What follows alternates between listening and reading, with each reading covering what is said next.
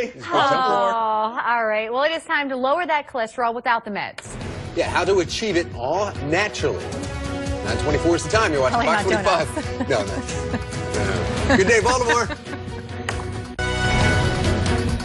That is prescribed to lower cholesterol could be doing more harm than actually good. According to a study from the Journal of General Internal Medicine, there's a link to taking statin drugs and increasing diabetes risk. And we are joined by the pharmacist, and you, Dave Foreman, but you have your own little thing. It's not just a pharmacist. I go by the Herbal Pharmacist. I Pharmacist. became a natural medicine expert. And people can confuse that in certain states, Colorado, Washington, D.C., but you're not that. That's an old joke for me now. Sorry.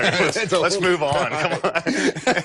We've got some foods over here, and we're going to work this way a little bit here. But this is we all know what this is, right? If I have high cholesterol, these are the foods I usually go for. I go for the fat-free. I go for the cereals that promote heart health. And, right, you see the commercial. Right. Well, here's the thing. Sugar is actually what your body uses to make cholesterol. It's not from the eggs, and it's not necessarily from all the other foods we normally would think of. These low-fat, starchy foods are actually going to raise your cholesterol level.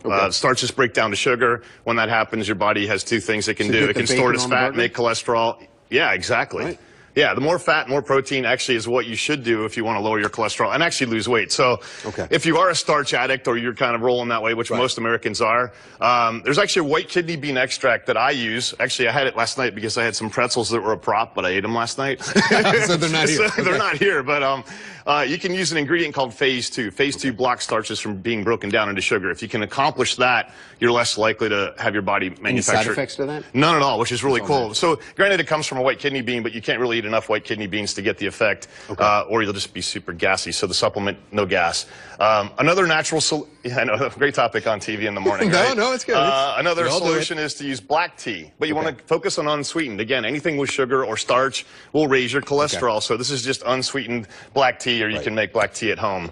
Eat more veggies. Higher fiber diet makes sense. We all know that. You can buy stuff prepackaged, or like me, I just had things cut up. You can buy salads pretty much anywhere made up. And to avoid all the other stuff, doing it at night, setting it all up, and then do it. But if we do want that sweet treat, we have to have the little sweetness. What can we have? We got some dark chocolate. That's the key. Milk chocolate's not going to do anything. There's studies showing that chocolate will help lower your cholesterol, thin your blood enough to help, prevent strokes and heart attacks. So yeah, dark chocolate. The darker the better, which is more bitter, which is like my personality. Non-stop right here. He'll be here all week, people. Tip your great staff. All right, thank you so much, Dave. We appreciate it. If you'd like to learn more, log on to foxbaltimore.com/morning.